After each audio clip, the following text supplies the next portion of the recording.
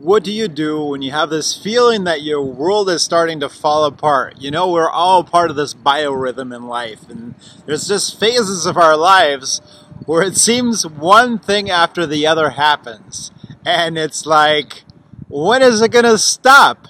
I'm witnessing a lot of people around me that's going on like that right now. And with myself, there's all kinds of things going on. Crazy things that I never thought could even happen. With deaths and everything like that, with death, crazy things going on right now, and I didn't even think this would be possible. But in the sands of time, what is it going to make a difference in 100 years hence? So you have to see things in perspective. What is it going to make a difference in 10 years? And what do the things in life has to tell oneself? What do you have to learn from the things? And last but not least, we're on chapter number 7 right now with the greatest salesman in the world. I will laugh at the world. The great example was with the scrolls right here is with the pyramids. You know, who built the pyramids? Where are they? Who were they? Nobody knows. They're just some guys. You don't even know their name. They're buried under the stone, and one day the pyramids won't be there anymore. So it's really important not to take yourself or things around oneself too seriously. Obviously to mourn and all these other kind of things. Obviously we're all human and so forth with feelings, but it's so important to realize our time is so short.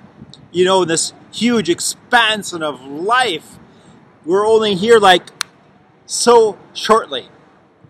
We forget about that. That's why it's so important to get on track and to laugh at the world and not take yourself in this world and life too seriously. That's what this is about, and we're doing it every day, 3 times a day, 7 days a week for an entire month in order to get into this thick skull of ours. It's called the subconscious. The other thing is the conscious. So if we're trying to consciously punch things through, it only works for a while. That's called motivation training. Here we go. Let's go ahead and get into this. It's repetitive. It's going over and over again each day, 3 times a day. I will laugh at the world. No living creature can laugh except man. Trees may bleed when they are wounded, and beasts in the field will cry in pain and hunger. Yet only I have the gift of laughter, and it is mine to use whenever I choose. Henceforth I will cultivate the habit of laughter. I will smile. My digestion will improve. When I am strangled of poverty, I shall tell myself that this too shall pass. When I'm burdened with wealth, I should tell myself that this too shall pass. Yes, verily, where is he who built the pyramid? There we are at that point with the pyramid.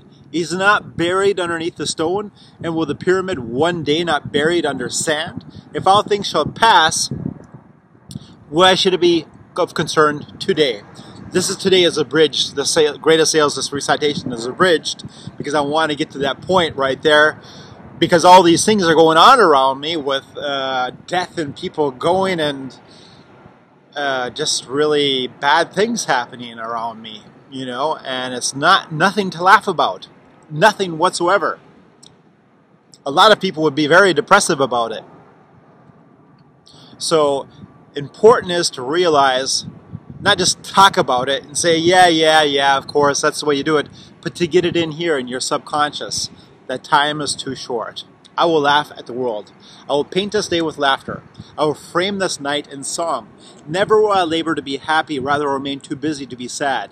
I will enjoy today's happiness today. It is not grain to be stored in a box. It is not wine to be saved in a jar. It cannot be saved for tomorrow. It must be sown and reaped on the same day. And this I will do henceforth, no matter what happens. I think sometimes life just tries to test you with stuff like that, with things happening to see if you really mean it, like I with the scrolls. I will laugh at my successes and they will shrink to their true value. I will laugh at evil and it will die untasted. I will laugh at goodness, it will thrive and bound. Each day will be triumphant only when my smiles bring forth smiles from others. And this I do in selfishness. For those are the people who I frown, are those who purchase not my goods. I will laugh at the world.